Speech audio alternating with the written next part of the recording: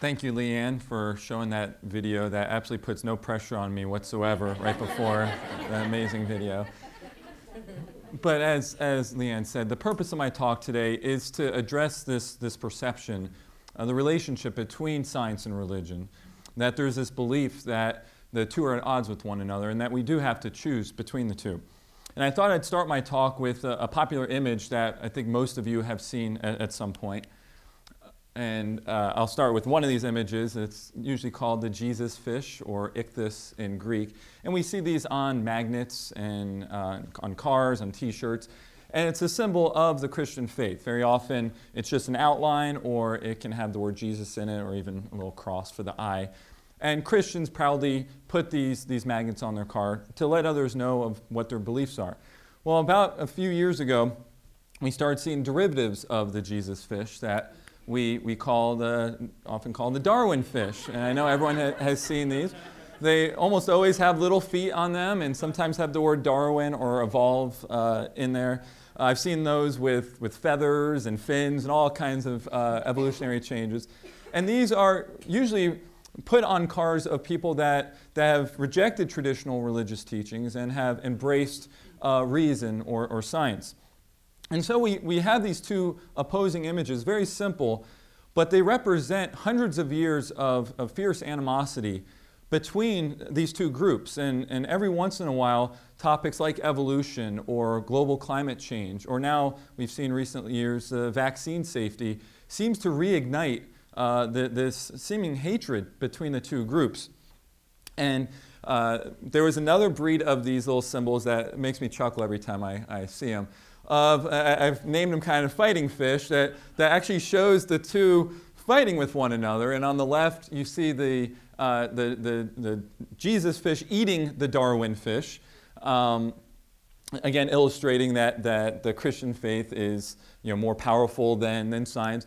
And then on the right, I did trace that. It took me like 4 hours to trace that, but I did create it, of a T-Rex eating the Jesus fish, again from the other side, to show that reason is more powerful than religion. So, and that's really getting at the gist of my goal today is to dispel this myth that the two have to be at odds. And about a year ago, one of my buddies forwarded me an image that I tend to like more, and actually sparked a book not too long after it was created. It's called Kissing Fish, and it shows the Jesus fish and the Darwin fish in harmony. The little hearts show that they're in love with one another. And this was created by someone that wished to portray that the two can be in harmony, that the two are not mutually exclusive entities that have to be at odds with one another. And again, that's my goal for the day, is to dispel this myth that you have to choose. And so before I really get into my full-on beliefs on this, it's important for you to have a basic idea of where I'm coming from.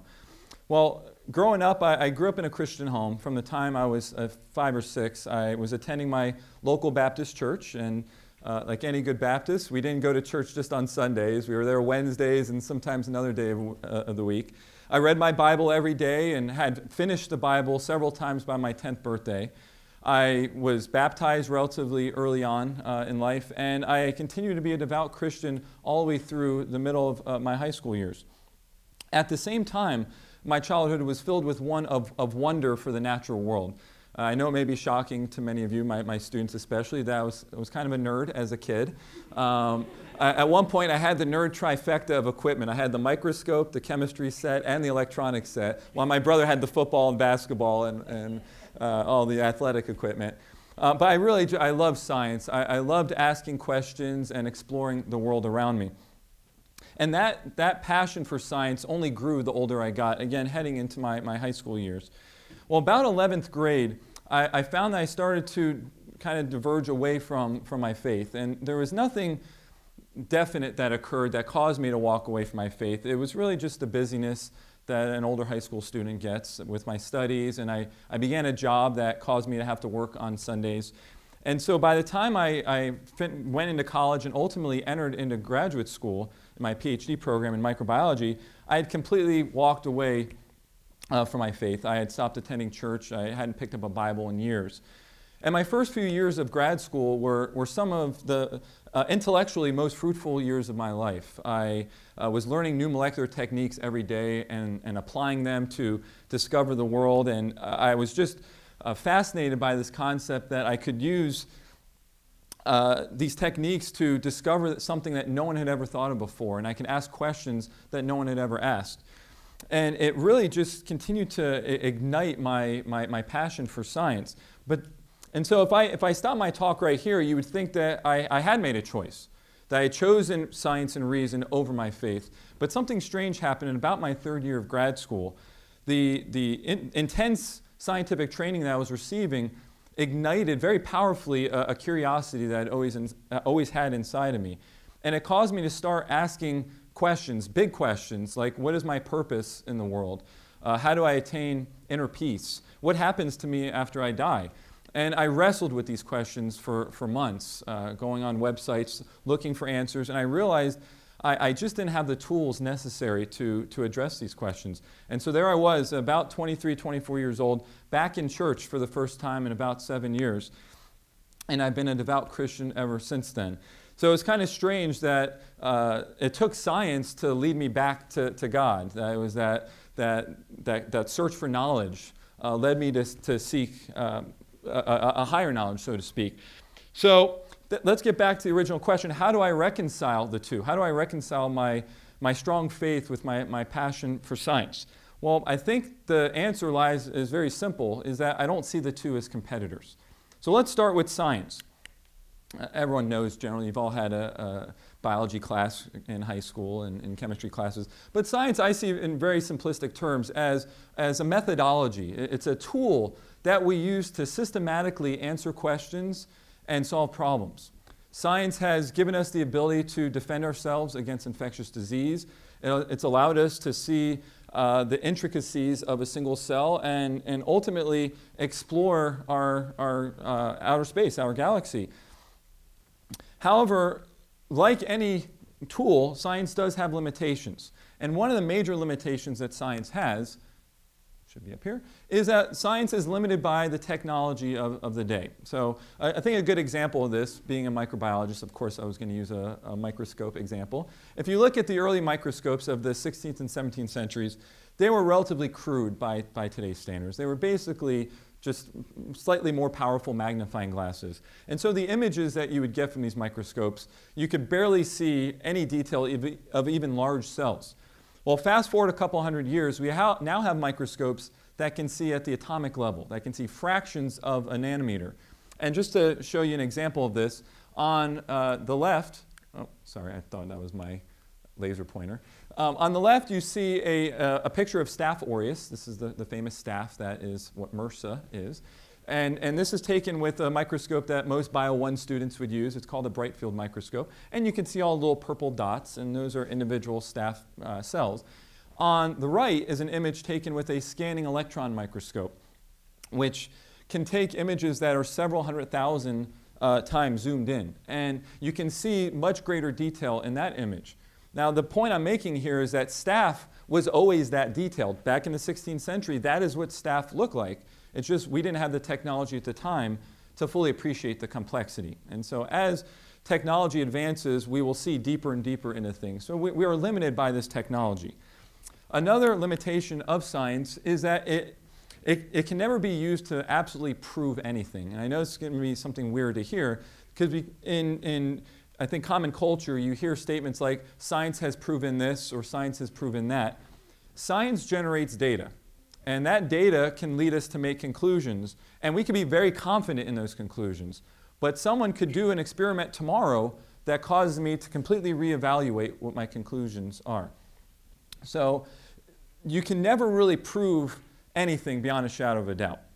A third and final, there are more limitations, a third major limitation to science is that it can't provide answers to aesthetic questions. For instance, why a certain painting is considered beautiful to some, or to me, it's kind of creepy, or her eyes seem to follow you. Talk about perception. Wherever I go, Mona Lisa is looking at me.